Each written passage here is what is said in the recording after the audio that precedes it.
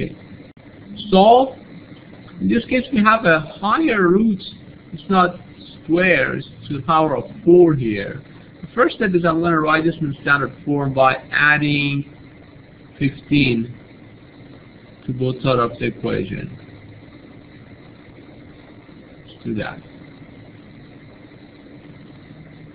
So I would get r to the power of 4 minus 8 r to the power of 2 plus 15 is equal to 0.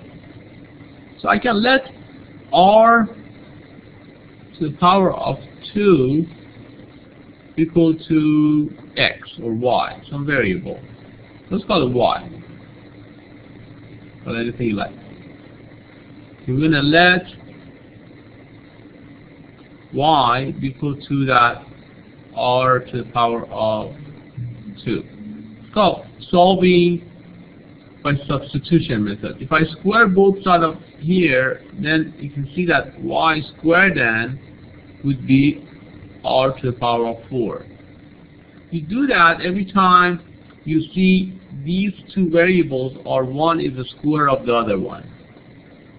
If one is the square of the other one, you can make this kind of substitution. You let this one with the lower exponents equal to some variable like y. If I square both sides, I should get the other one. So if I go back and substitute this, you notice that my r to the power of 4 is y squared now, and my r to the power of 2 is just y. So we're forcing this to be a second order equation. I can simply solve this by factoring this. Is this factorable? It's not factorable, we have to use the quadratic formula. Can I find two numbers? When I multiply them together, I get 15, and when I add them up, we get minus 8.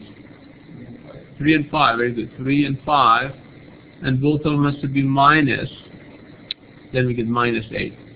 So here we have it. Y minus 3 equal to 0. So y is equal to 3, or y minus 5 is equal to 0, so it means y is equal to 5. But we're not solving for y, we're solving for r. We have to go back to original assumption. You assume that y is equal to r squared.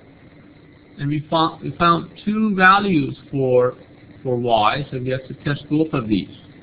You say, okay, if y is equal to 3, then I'm going to solve for r. 3 is equal to r squared, and then I have another value for y. Y is equal to 5. So 5 also must be equal to r squared. How do I solve for r here? Anybody remember that? What do I do to solve for r when you have r squared? What do? This is like a square root method, right? If I have something squared is equal to number, if I have r squared is equal to 3, r would be equal to what? You take a square root of both sides, right? You have two solutions that would be plus and minus square root of 3. Same thing here. If r squared is equal to 5, so r must be equal to plus and minus square root of 5. So we get four solutions here. We get square root of 3, minus square root of 3, we get square root of 5, minus square root of 5. These are our solutions. It's called solving by substitution method.